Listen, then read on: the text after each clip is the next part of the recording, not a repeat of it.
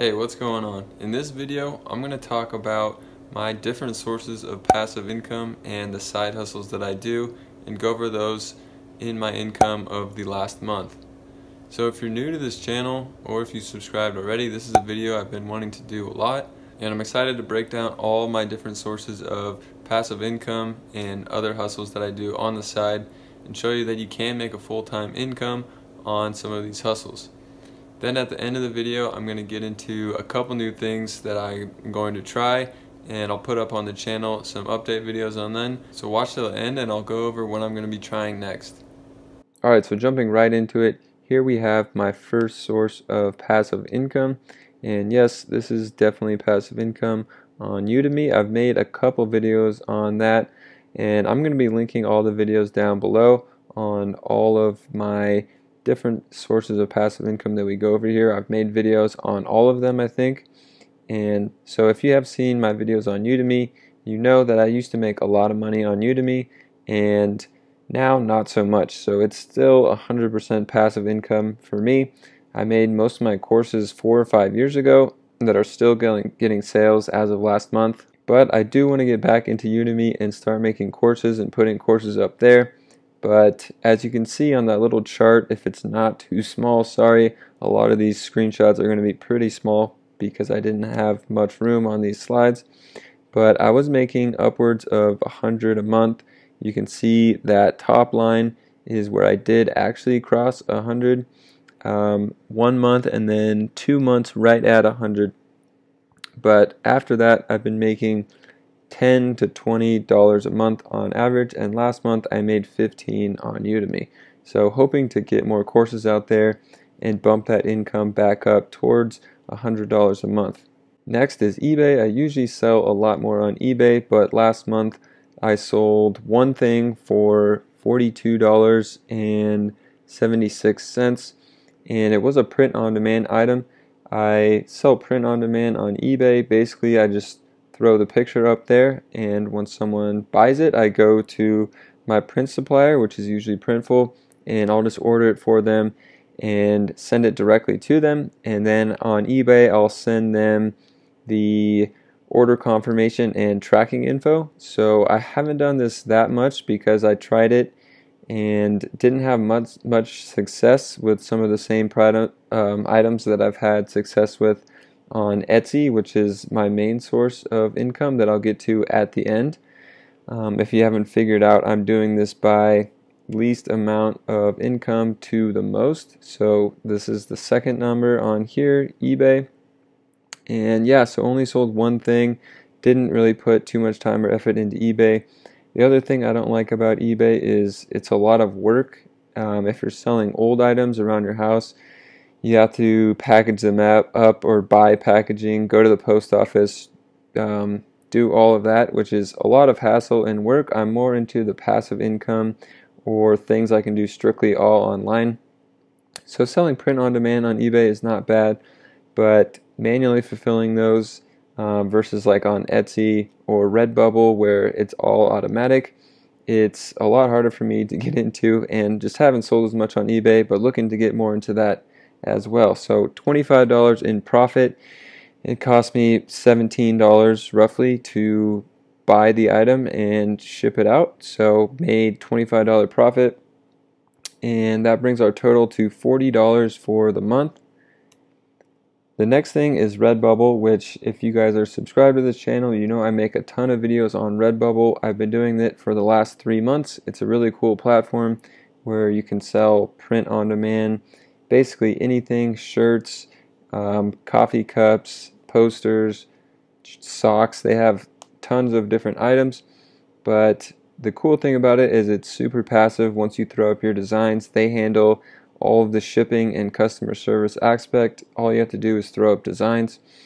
So $90 was my best out of the 3 months, as you can see in the payments spreadsheet, I guess, down here, payment history. And last month I only did $69, so hoping to up that to get over 100 on Redbubble in this month.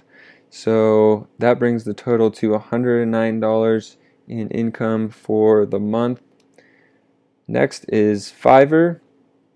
And if you guys aren't familiar with Fiverr, I've made videos on Fiverr as well. So Fiverr is a website where you can basically put up any kind of service for $5 or more.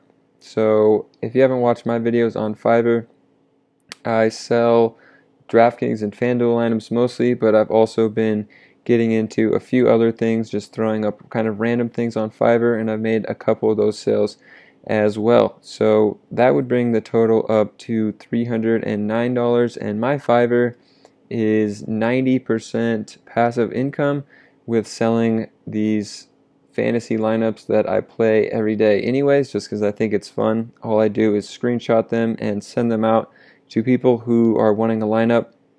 The other 10% of things is like some minor Photoshop or like website audits or things like that. You can pretty much do whatever you want on Fiverr. Okay, next is, if you haven't seen on my channel the early videos of when I was into stock trading videos, I made some really good trades and talked about DraftKings stock. When it first came out, it was $19, and now it's sitting at just over $60 as it hit today. So I more than 3x my money on that. I've been doing some day trading and have a lot of dividend stocks, and I don't know what is going on with this screenshot. It is got flipped somehow, but you can see, maybe you can see at the top, it says past month up 11% for $667 increase. So in the last month, a combination of just my stocks increasing, doing some day trading, so selling and buying stocks, and then some dividend income, it is a total of $677 there. And that brings the total up to $986 for the last month. So now for the big one is Etsy. So if you didn't watch my early videos, it was primarily focused around Etsy, and that's where I make the most money online. So some crazy things has happened since those videos, which is why I haven't really made that many videos on Etsy. Well, my stores got suspended basically, and it basically shut down my stores that were making $4,000 to $5,000, $6,000 in profit a month. And also pretty much right after that, that was in February, then March hit, and a lot of these print-on-demand suppliers basically shut down, so I would have had to suspend my store myself anyways. But getting back into that and basically doing the same exact methods of clothing and another type of store, so profits are down, but still my main source of online income. So $820 in profit on my clothing store, and for my other store, $2,205 in profit, which brings the total up to $4,011 of income that I've made online. Yeah, so I wanted to break down all of these things, show you guys why I've been making these videos, what's working the best, and kind of things I'm excited about and trying to get more into. So I wanted to also show you guys that it is possible to make a full-time income online and working from home, and a total of all these things combined, since it is so much passive income, I probably spend 10 hours or less a week on all of these combined. A lot of these things I just do for fun. I think they're fun to try to put something out there and see if people will pay you for it, see if there's any way of hustling online, not having to work for someone else, working for yourself. So hopefully all these things inspired you guys to get into selling some things online and making your passive income and side hustles online. So now that we got all of my sources of online income covered, the things that I really want to be getting into in the upcoming times is Shopify. So I was super into Shopify and drop shipping. It didn't have much success. I actually had one store that was really successful but ended up getting kind of screwed over, which is a whole different story. May do a video on that at some point, but I really wanted to get into Shopify and try drop shipping now that I have so much more experience designing and in marketing, and honestly think I'm just more ready for opening up a Shopify store, which is more of a kind of legit business that you have to put a lot more time into. So really want to get into Shopify dropshipping, so look out for some videos coming up on that.